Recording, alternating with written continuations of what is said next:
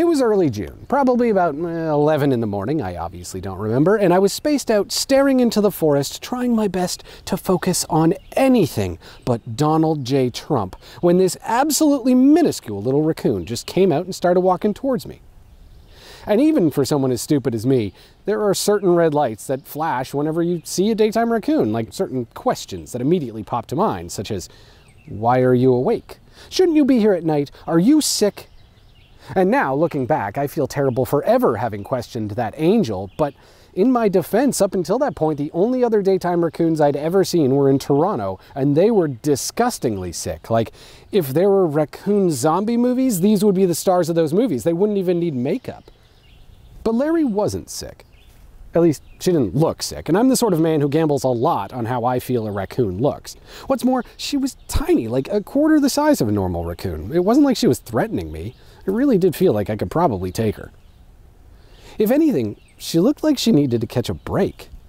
Perhaps in her tiny raccoon brain, she understood that I too needed to catch a break, and we could be each other's, so long as we both agreed to the one simple rule of please don't bite me. And in case you're wondering, I am definitely the type of person who pretends that the reason Larry came to me is because I'm cool, and that she knew I would be cool. But in the reality that you probably live in, I suspect that you think the reason she walked up to me is because she was starving. In the bitter world of facts and figures, you don't think that I'm a Disney princess. I do sleep a lot, but I think that's the drugs. But Larry loves me for one reason and one reason alone. She loves me because I live on an island predominantly owned by Americans, and this year they can't come visit it. So out of 120 places, there's 7 people here, and 3 of them are with me. So pandemic or not, Larry needs people, and there's no people. She might not be getting my meals, but she's all over my ingredients. She lives off of my compost. In fact, the population of virtually every creature on this island, from bird to squirrel to raccoon to beaver to duck or whatever, well, maybe not the beaver, but they're all reliant on the cottagers in some way. This island is simply too small to sustain any consistent population of these animals. So unnatural or not, if you take us cottagers away, pretty much everything here starves to death. And on that fine June day, I too was starving, only instead of a lack of food, it was a lack of attention. And I know that sounds far less threatening, but you forget I'm a YouTuber. For us, that's way worse. Plus, months alone with my thoughts. Who likes their own thoughts? And let's also not forget that this was June, and everything pretty much fell apart in March. So I'm not ashamed to admit that I was in pretty rough shape, you know, up in the old noggin when Larry showed up. Spent a lot of time on Twitter, which is essentially the mental equivalent of self-harm. I spent even more time complaining to my wife, who married me and is therefore locked into it. But I didn't want to be doing those things, you know? They were alienating all my online friends who didn't know I was a weirdo yet. What I wanted to be doing was sitting in the grass with a super cool raccoon. I just didn't know it yet.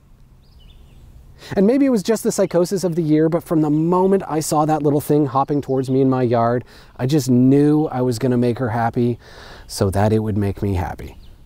And by the end of the week, Larry and I were hanging out at least an hour every day. She'd munch on some corn, I'd sit there, tell her how cool she was. I mean, you know, the dream really. Or so I thought, until a second dream arrived. We call him Baby Larry. Get this? He's Larry's baby. I don't quite remember exactly when Larry started bringing BL around. This entire pandemic has been quite the blur. But what I do remember is that once she did, she started letting us babysit him within 2 days.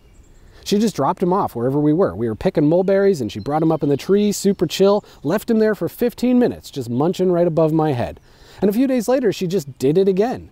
I mean it with full seriousness when I say it was incredible. It felt like nature was giving me a high five with its awesome little raccoon hand. Who wouldn't want that? And so with our bond solidified, I started paying way more attention to Larry's needs. When it rained, I worried about Larry. When I saw coyote poop, I worried about Larry. And then one day I came home and she was dangling from this tree, super hot, panting, looking like she was about to die. And it killed me. But instead of just worrying, I realized I can help her.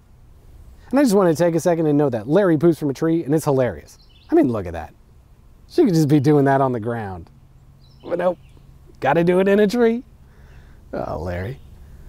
Okay, sorry. Larry was hot. That's what I was saying. She was dangling, she was panting.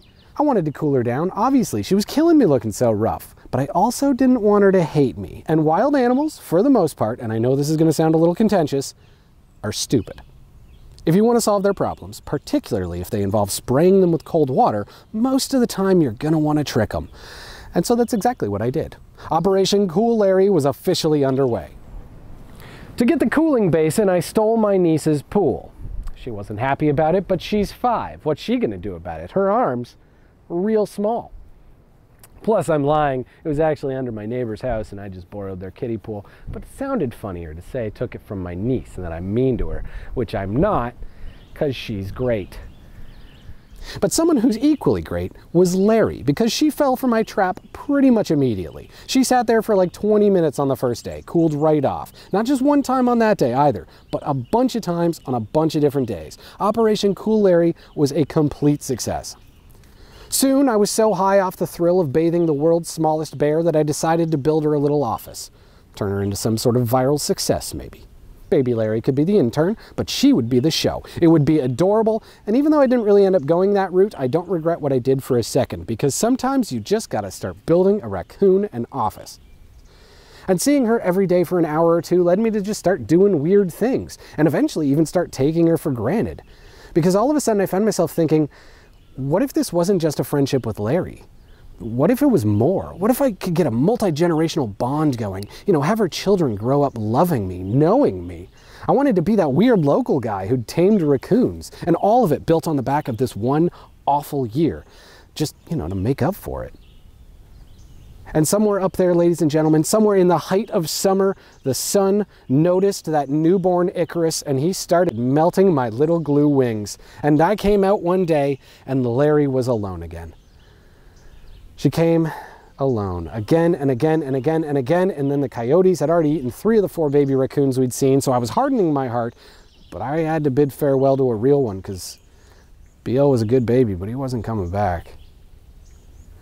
And naturally, I held a funeral. Larry even came to see the grave. You might be saying in your reality that she came to eat the corn that I put on the grave. But that's the sort of semantics that you can keep in your side. She looked somber enough for me. Especially 2 days later when I learned that BL had not only not died, but was completely fine. He was just a teenager now and didn't want to be seen hanging out with his mom. Which makes sense, I guess. But I'd been scarred.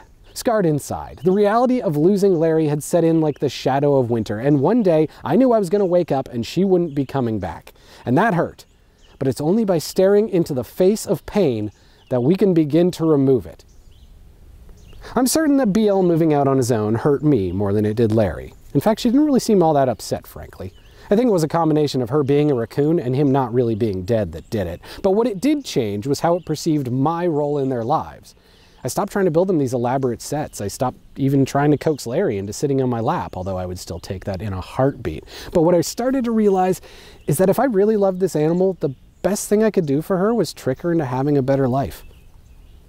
And what's a better gift to a new mother than a house, especially one that no coyote could ever reach? One that has your face literally burnt into the front.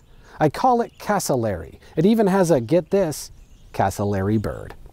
The thing about her house is, though, I built it knowing full well that Larry's probably never going to live there. Raccoons are stubborn about their housing, and what's more, I know now that she's a wild animal. But that was never the point. Even as a home for squirrels or birds, or hell, even if nothing ever lives there, it still served its purpose to me. I built the house for me. I built it because I wanted to remind myself of something every time I look in the yard. That yeah, okay, this year sucked because I lost control and losing control sucks. I couldn't do the things I planned to do. Hell, I couldn't even go outside half the time. In other terms, I couldn't domesticate Larry. I couldn't raise BL. They say to live in the moment, but that's not exactly easy to do. I know that if Captain Ahab had just piled a little corn next to that white whale, he might have survived with a great story for the bar. I know that Larry won't ever be domesticated. I'm not going to turn her into some viral star. I'm not going to raise her children as my own. But I have a new appreciation for how much we need each other, for how natural everything still is. Now that we're at the end of the year, it's pretty safe to say that 2020 was unredeemably bad. Presumably for you, just as much as me, just as much as the average anybody. And yet, instead of lamenting that lost dream of a now dead version of myself, all I can think is, man, I got to sit in the grass with a wild raccoon. I think if I could go back in time, knowing what I know now, I would probably still choose the grass. Larry came into my life at the exact perfect time, and I hope she left at the perfect time for her. But I don't know what the future holds. Maybe she comes back next year, maybe she doesn't. All I do know is that if she does, I'm gonna be waiting here. And I hope she brings so many kids. This is Rare Earth. I hope your guys' year has been okay.